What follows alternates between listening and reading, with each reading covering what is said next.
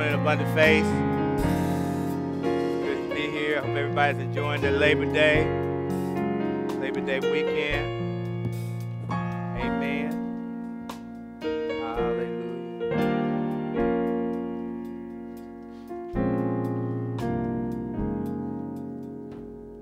It's good to be here with you today. I want to thank my pastors, Gita and Jerry, the apostolic authority over this house. Amen. Let's give them a hand for trusting me with the people of God this morning. I just thank you, body of believers. Most of you I've had some interactions with.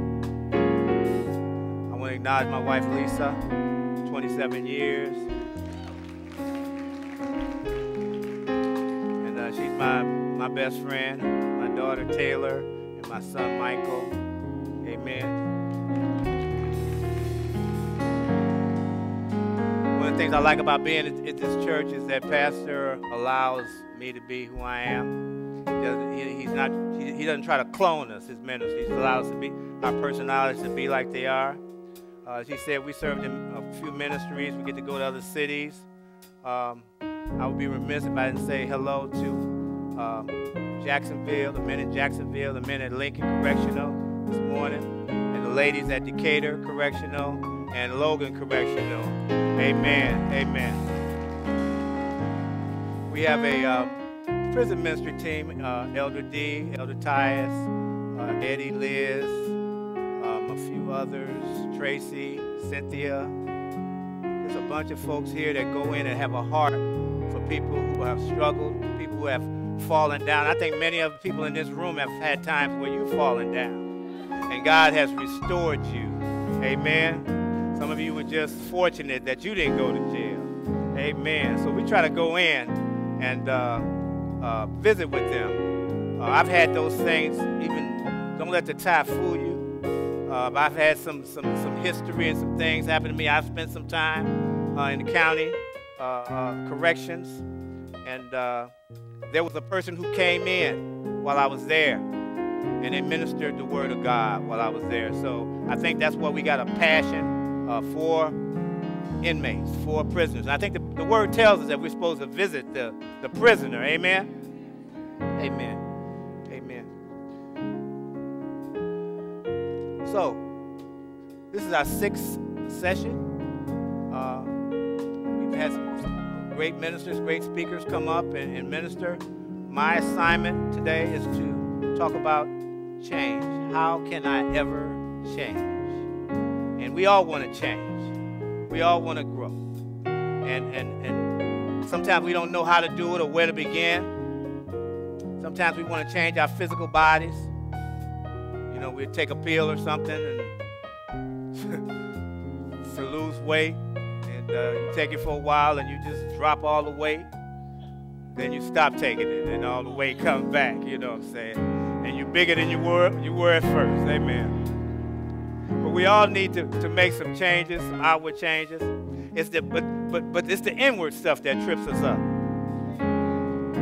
So we have to change. Pastor Rick Warren, he said a life that is not willing to change is a great tragedy, a wasted life. Amen. And one of the things, God wants to change you from the inside out. He wants to take the inside. We have our part, and God has his part. On the one hand, God has to do it. And the Holy Spirit is working on the inside of us to transform us into the image of Jesus Christ. On the other hand, we have to surrender and cooperate with God in this process. And we've got to do it voluntarily, and we've got to do it obediently. We've got to do it consistently. Amen. And that brings me to my text. God has called us to be about his business. All of us. All of us are ministers of God in various stages of development. So, we're going to come from Romans 12, verses 1 and 2. And I'll read. I beseech you, therefore, brethren, by the mercies of God, that you present your bodies a living sacrifice, holy and acceptable unto God, which is your reasonable service. And verse 2, be not conformed to this world, but be ye transformed by the renewing of your mind, that you may prove what is that good and acceptable and perfect will of God. Amen. Let's go to the throne in prayer. Father God, we just honor you and glorify you today. We thank you for all your blessings and all the gifts and all that you're doing, Father, in the kingdom. Lord, anoint us in this time and this season, Father, that we might be about your business. Bless us, Father. Heal, deliver, and set free. And we just thank you for it in advance. In Jesus' name, amen. So how can I ever change? How can I ever change? I've had moments where I needed to change. I lived in Chicago for many years. I went to school and I got the education part, but I also had another side. I was one person in the daytime and another person in the nighttime. I was living a double life. I was going to University of Illinois in the daytime. I was in pharmaceutical sales at nighttime.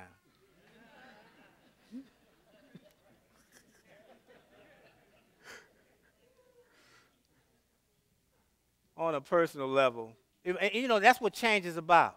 I didn't say that, but God had to deal with me through my circumstances.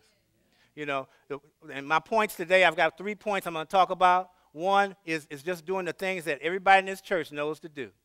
That's to read your Bible, to pray, study, memorize the Word of God. The other part is that's to yield to the Holy Ghost. Yield to the Spirit of God so he can do his work in you. And then when you don't do those two things, God has to deal with you through your circumstances. And things begin to occur, and things he'll allow to happen to get your attention. How many people that are at attention right now?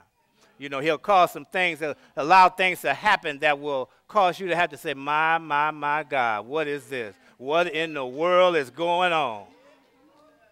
Hallelujah. So many times we want to change our spouse. You know, we want to change our close friends. We want to change our children. And they want to change us. But God says, I want to first change you. I want to see change.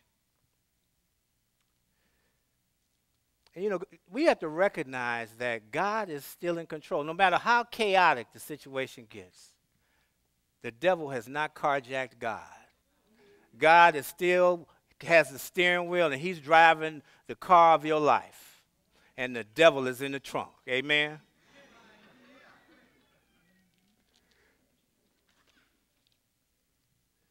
So when you look at Romans, Paul is laying out some foundational truths. Chapters 1 through 8, Paul is dealing with the sinful nature of man.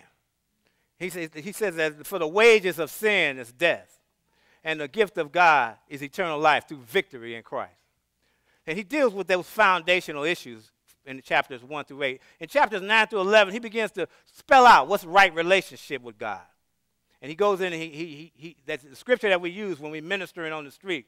If I confess with my mouth the Lord Jesus and believe in my heart that God raised him from the dead, he shall be saved. So he goes on in Romans 12, our text, and he's giving us instructions on how to do this. How do you live a holy lifestyle? How can I live a holy lifestyle? Some of us have been just acting crazy for so long. And God says, I'm going to change you. Amen.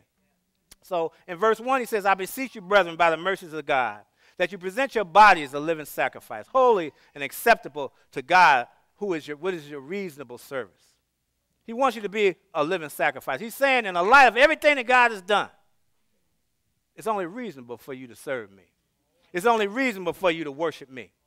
It's only reasonable that you will love your brother even when they're unlovable. It's only reasonable. Because he gave his life for us, right? And I feel so much that we have not truly worshiped unless we've given ourselves 100% to God. Worship is total commitment of the total person for the total life. Anything less is not a living sacrifice. Speaking of a living sacrifice, my daughter Taylor, she just started her second year at SIUE. Amen. And And we went to lunch, and, we like to go out to lunch sometime, spend some time together. I want to find out what's really going on at the college. I want to know what's happening. I don't know whether she'll tell me or not, but I'm hoping that she'll share it with me. And I asked her how she was feeling. Oh, she said, oh, things are fine. And, because we're spending a lot of money, and she's always calling us for money, and we got an apartment we rented for her down there. She's not on campus anymore. And I asked her how she was feeling, and she said that she was feeling some type of way. Now, I know there's some people in here who know what that means. And I had to go into the Urban Dictionary to find out what it really meant. And it really means that I don't know how I feel. So I just give God glory. No father wants to hear their daughter tell you, I'm feeling some type of way. But we text her regularly. I tell her, you got the mind of Christ, and, that you're the head and not the tail. And her mother texts her, try to keep her encouraged, because, there's a lot of debauchery that goes on campuses. And a lot depends on who you're hanging out with, too. You got to watch those people you hang out with, because they have an effect on you. And even if you don't intend to get involved in some activities, if you hang out with that person, you become like that person, or they become like you. Amen? So it's important. If you hang out with crazy people, guess what? You're going to find yourself in trouble all the time. But if you hang out with godly people, you'll begin to talk about Scripture and talk about the things of God. Let's give God some praise right there. We're talking about the things of God this morning. So, living sacrifice, let me just add this in. This just dropped. If you're considering dating someone that does not love and honor God, if you're considering marrying someone who does not love or honor God, no matter what you do, they're not going to love and honor you. No matter what you do. They may be able to fake it for a while, but you got some trouble on your hands right there. Amen? So in being a living sacrifice, we want to let our bodies, we have done so many things with our bodies. You can smile. And so our bodies should be a living act of worship. You should honor God with your body. Paul says in 1 Corinthians 6, 19 and 20, he says, you're not your own. You don't even own your body. You were bought with a price. So glorify God in your body. God wants all of you. He wants your body, your mind, and your spirit. And when you get with God, when you go in and you get saved and you say, okay, God said, okay, I got a blank piece of paper I want you to sign. It's a contract. He said, just sign, it's blank, but he said, just sign the bottom of it. And you said, no, fill it in, and then I'll sign it. He says, no, sign it, and then I'll fill it in. Amen. He says, because I filled it in before the foundation of the world. Amen. And I knew you before you were formed in the womb. And I set you apart before you were born. And I appointed you to be a prophet unto the nation. Well, I appointed you for a purpose in my kingdom. So, as we continue to study Romans 12, we find that Paul is not only encouraging us to live for God, he's showing us how to do it. And he says in verse 2, he says, be not conformed to this world, but be ye transformed by the renewing of your mind, that you may prove what is that good and acceptable, perfect will of God. What does it mean to be conformed? The word conform means to be molded in the pattern. In other words, a pattern or standard. To be conformed means to go along with the world. Be drawn into the lifestyle you used to live in before you got saved. Then why is it so hard to live the Christian life? I'm going to give you 3 quick points. One, we have a fleshly nature that still craves sin. We still think about it. Romans 7:20 says, now if I do that which I would not, it is no more I that do it, but the sin that dwelleth in me. Paul is saying, although I want to do what's right, I have a very difficult time. And many people are struggling, even right now, even in this room with things. And then the second part is we have an enemy, the devil. And he told Peter, he said, Satan has desired to sift you as wheat. Now, Peter was a believer, and Satan still was trying to sift him. Then Paul writes in Ephesians 6 and 12, he says, for we wrestle not against flesh and blood, but against principalities, against powers, against the rulers of darkness of this world, against spiritual wickedness in high places. We live in a world ruled by sin. And Paul says again, be not conformed to this world. And the world basically is this planet we live on and the people that live on the planet. So don't let the world set your standard. Don't act and embrace that way of thinking. Don't live your life by the world's standard. Don't behave like those who don't know Christ. You're supposed to be in the world and not of the world. And we have two influences because we're supposed to go out and preach the gospel to every creature.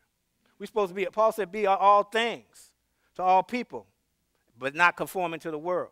So there's a balance. You don't hide yourself in the house and not come out to avoid sin. You have to have God's word in your heart. And you have to hold his principles and obey his word. On the eve of his crucifixion, Jesus said some things. He said, he prays to his Father in John 17, 14 through 19. He says, we are sent. I'm paraphrasing now. He says, know that God has sent us into the world as a light to represent him. He doesn't call us to hide. He called us to shine as lights on a hill pointing toward the Savior. But some things have happened in the earth recently. And I think some churches, not this one, but some churches have started to compromise. And they've started to become, they want to become tolerant. And see, God is not tolerant. He's patient. He'll help us in our struggle, but he is not tolerant. God is not playing church games with us. And then when we look at, that's why you got to find a strong church. This is a strong church. And I know that I've been here. I wouldn't stay if it wasn't. And then when you look at America, America is shaking its fist at God. And many of us have begun shaking our fists. And we've said that well, look at things that are going on. The majority rules. They passed legislation sliding down the slope. We started out as a Christian nation. Now we're moving toward paganism. Large companies are in control. We have the morality is sliding. We got the lowest marriage rate in the history. We got men kissing men. And women kissing women.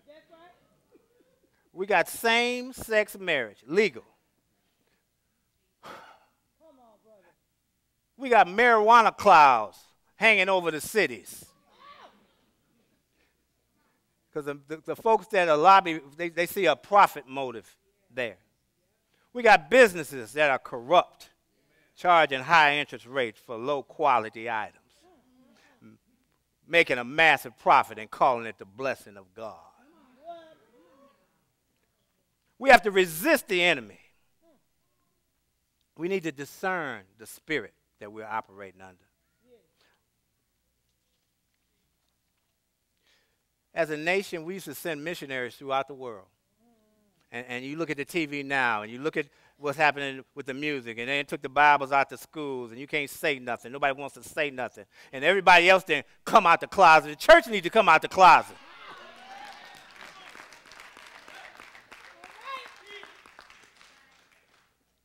Now other nations are sending missionaries to America. And we got men that father children they won't take care of. And then they end up in the prison system. And our team see them every other week. They're in there. And I did a poll at the prison, and I asked them, how many of you all, and we're talking to 200 guys, sometimes 100 to 200 guys. He said, how many of you all had your fathers in your life? 95% of them didn't have your fathers in your life. 95% of them raised their hands. So we have a crisis of mass incarceration going on. And the only way we're going to defeat that thing is by the power of God. So we are mocking God. So we have to be careful about the seeds we're sowing because we can fall into the hands of an angry God. We need to change. We need to change. I think about Ferguson.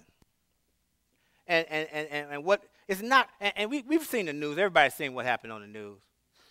And you got to watch, you got to be careful watching the news. Because sometimes they paint a different picture. And so we don't really know what exactly, we know what happened, but we don't know exactly what happened. But it's not about black and white. It's about fear. It's about the enemy trying to cause division. And people don't know that what we saw on TV, there was church mothers praying in the spirit, praying at the place at those protests in Ferguson, believing God. But they didn't show that part.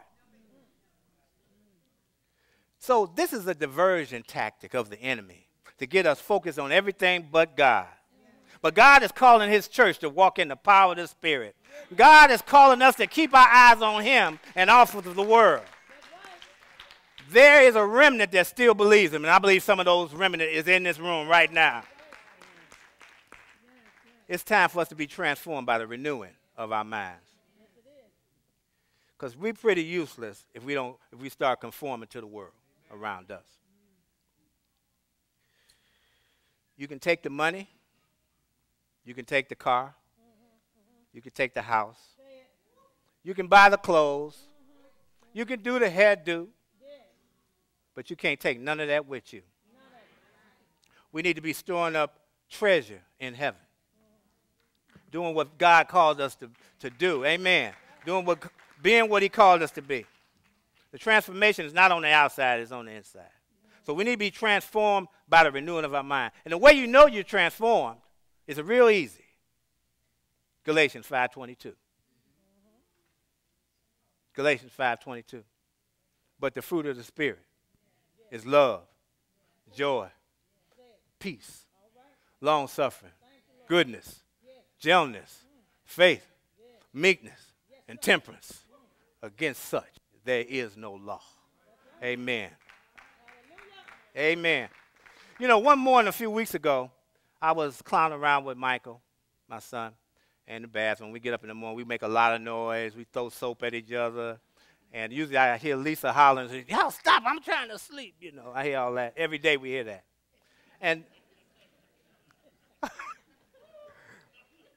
but we were making a big mess. And then Mike, and we were talking about the Word of God, because I always talk to the kids about different things that I'm thinking about and I'm preparing. And Mike yells out, he says, because I started yelling at him, he said, "Dad, you need to transform and roll out." I said, he got that from the movie, the Transformers, where the cars turn into robots, Bumblebee, you know what I'm saying. And I laughed at first, but then I realized that this is a good characterization of what God wants from us.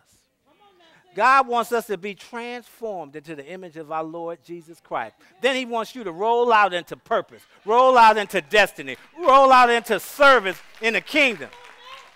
Amen. Many times, the Holy Ghost will give you a message through your kids. The Holy Ghost will give you a message through the kids and say something and make your head turn completely around. They'll cause conviction because they'll call you out. Because if you faking and not what you say you are, the kids will tell on it. My daughter tell me, "Yes, minister, what did you say?"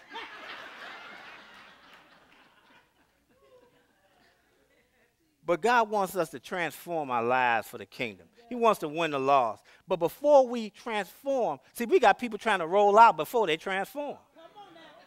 We got a lot of people who roll out and they not been transformed. Now they stumbling and messing up people all over the place.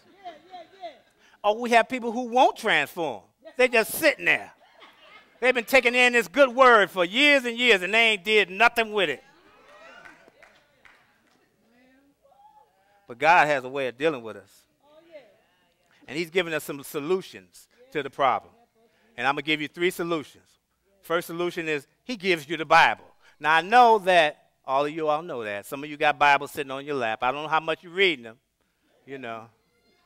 But, sometimes the Bible make you go to sleep, like some of y'all going to sleep right now. Hallelujah. And that's just what God's going to do when you crying out for prayer, crying out for a blessing. He going to sleep on you. Amen. But God uses the Bible to change us. And true change comes when we seek the truth. You know, the Bible in John 17:1 says, sanctify them with thy truth. Thy word is true. And he says in 2 Timothy 3:16 and 17, he says, the whole Bible was given to us by inspiration of God. And it's useful to teach us what is true and to make us realize what's wrong in our lives. It straightens us out and it helps us to do what's right. It's God's way of making us well prepared at every point, fully equipped to do good to everyone. The Bible says that faith comes by hearing, and hearing by the word of God. So you're to study your word. You should meditate and chew on the word. You're to memorize scriptures. You take a scripture in an area that you're struggling with, and everybody's got an area, and you begin to chew on that thing. You begin to meditate and ruminate on that scripture, and you memorize that scripture. Say it during the day, and you begin to see transformation. You'll begin to see progress in that area. And so we meditate, and you pick out scriptures. And I was in the streets doing crazy stuff, and once I started trying to get saved, my scripture was Psalms 1 and 1. Because I was hanging out with the ungodly. Blessed is the man who walketh not in the counsel of the ungodly, nor standeth in the way of sinners, nor sitteth in the seat of the scornful. For his delight shall be in the law of the Lord. And on that law he meditates day and night. And then he shall be like a tree planted by the rivers of water. He'll bear fruit in his season, and his leaf will not wither. And whatsoever he do shall prosper. Amen. Let's give God some praise.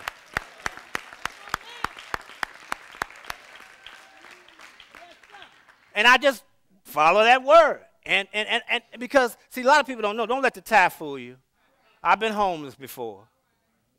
I've been without a car. I sold my car for an 8-ball one time, but don't tell nobody.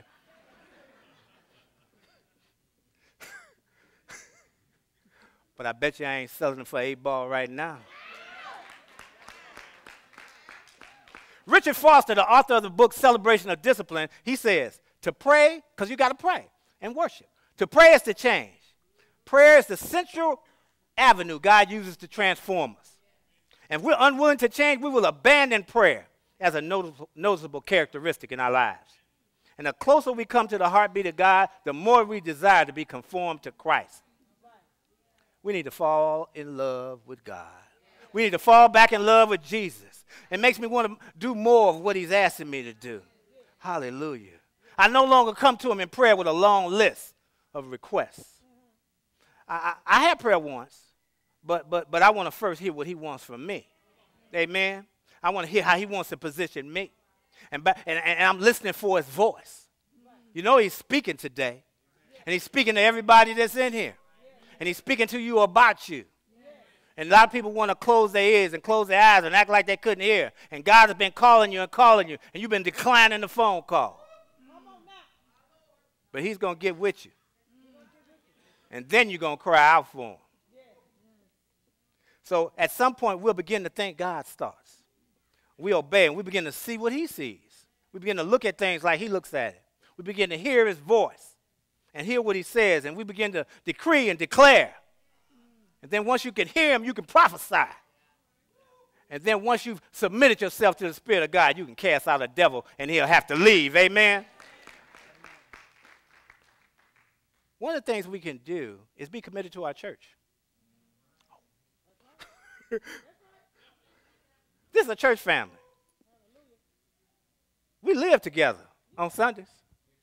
We interdependent. See, there's a saying that goes around saying, everything in church, everything's a secret, but everybody knows. We have to love each other. And sometimes we get, just like in your natural family, we get on each other's nerves sometimes. So we correct each other. And we sometimes envious, just like your immediate family.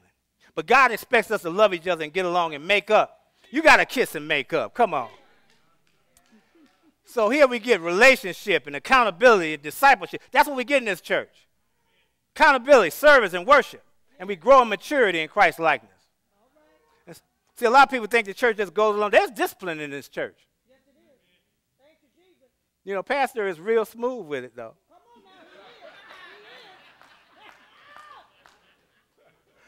He'll call you in and talk to you about something else completely different. And then he'll, cow, this is what I wanted to tell you. And he does it in love.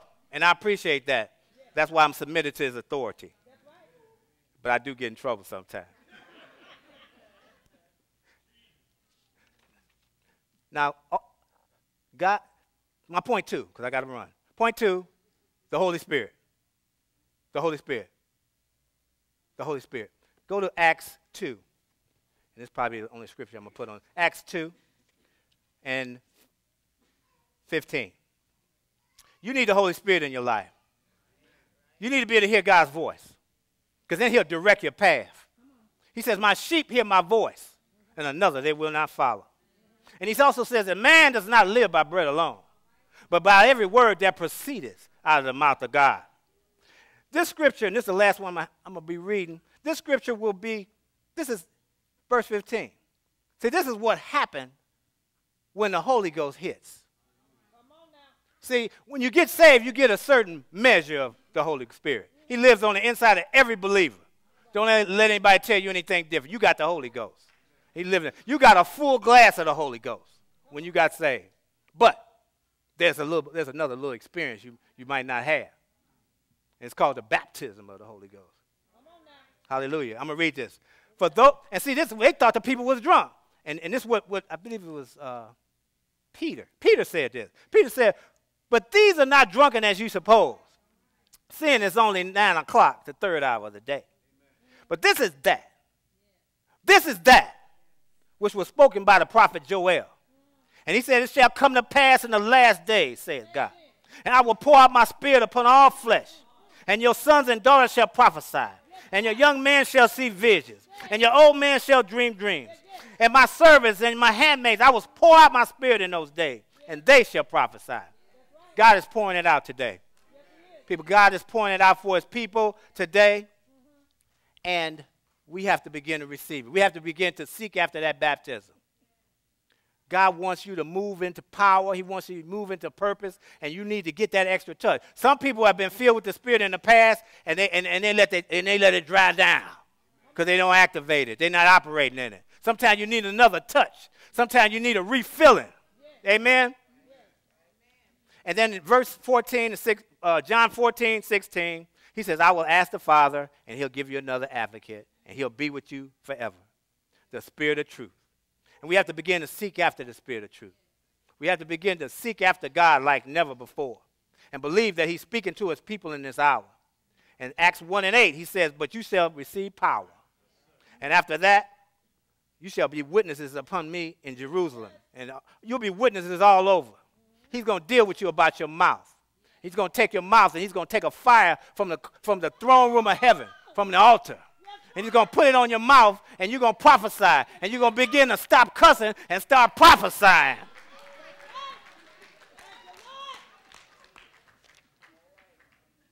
Now, I'm jumping a little bit, but I got to get my last point. And my last point, if you don't get this, that's why some people have a problem with people who are praying tongues. But tongues, you're going to need tongues. You need tongues. 1 Corinthians 14 says, if I pray in an unknown tongue, my spirit prayer. But my understanding is unfruitful. Sometimes you're going to need to be praying directly to God. And that's what happens when you pray in tongues. You're praying directly to God.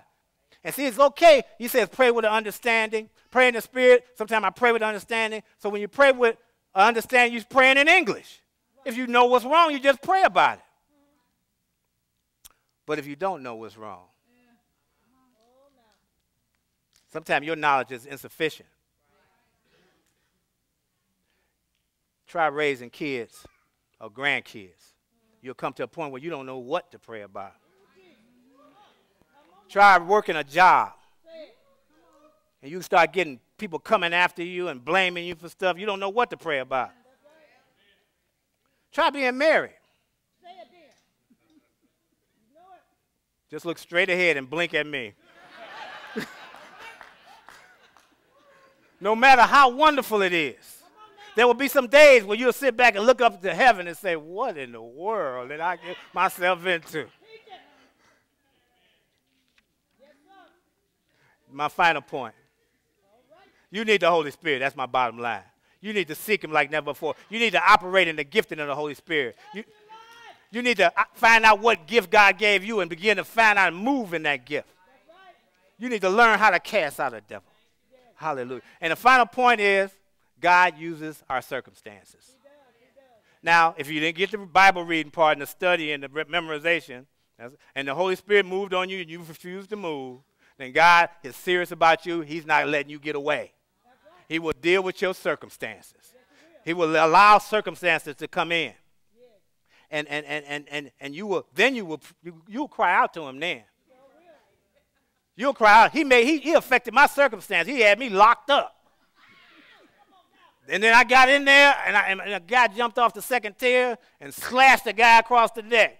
And then I said, oh, God, get me out of here.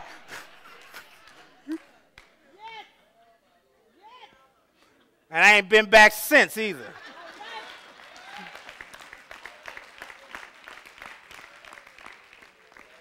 So God will allow crisis to come in. You don't have to give it the Holy Ghost. Just keep waiting. Keep waiting. God wants your attention. He wants you working in his kingdom. He wants you. He's not changing his mind. Don't wait for a crisis to come. Do it voluntarily. And finally, I'm going to close it right here. God has called us to, see, we're looking at the reality TV. Some of us watching reality shows on TV. You know the ones I'm talking about. The ones you ain't supposed to be watching. But that's not reality. They get paid for that.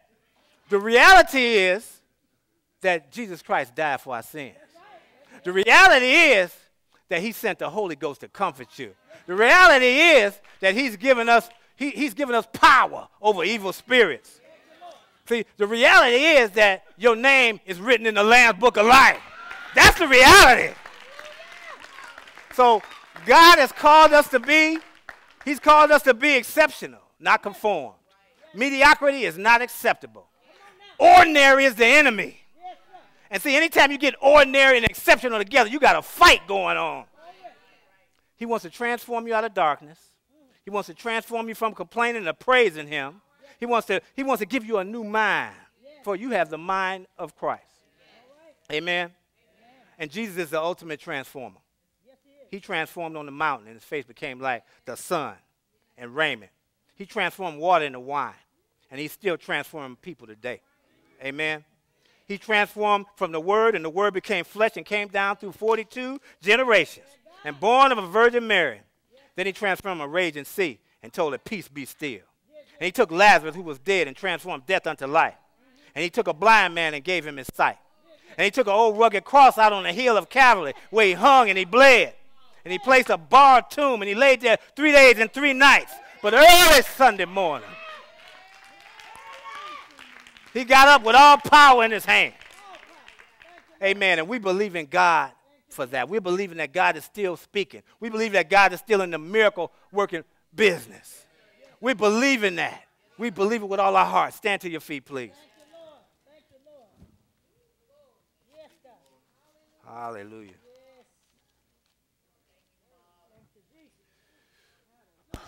The Lord is speaking to us in this hour. He's saying that my sheep hear my voice. And know that this is a time of shifting. A season of shifting and a season of change and a season of acceleration. And I'm shifting your function in this hour. And I'm accelerating my kingdom operation. And I'm shaking up those who are stuck in a past move. And those who refuse to shift. And I'm opening your spiritual ears and your spiritual eyes so you can see me like I am. And I'm sharpening your spiritual discernment in this hour. And I'll guide you with my eye. And I'm calling you to this day to give up your manipulation and your working things out in your own strength and rely on me. Completely surrender your life to me, your dreams, your goals, because I've assigned you to a specific purpose. I'll begin to transform you and renew your mind. and I'll create in you a clean heart and a right spirit. I'll purify your mouth with coal from my altar, and I'll move you into that place I've always called you to be. Through me, you'll be healed. You'll be delivered. You'll be healed of your past pain and delivered from your present fear. I release revelation and wisdom today. And I'll go out and free others who are lost. But surely you can depend on me because I love you with an unquenchable love. And I charge you that you'll do it for my glory. For my glory will be your portion, says God. Amen, amen. Let's give God some praise.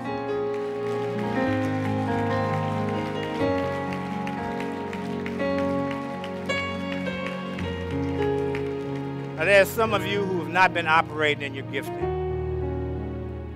Ministers, you can come forward. There's some of you who have not been, who just need a touch from God.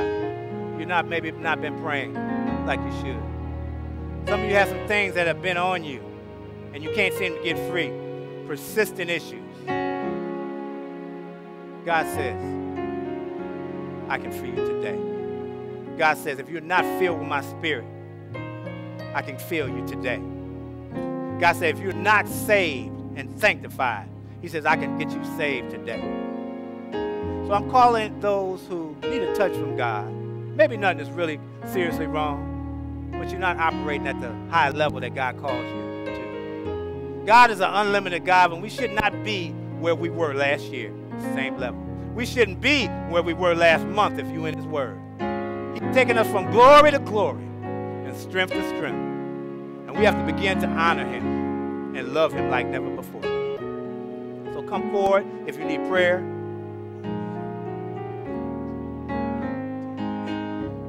And I'm addressing the television audience.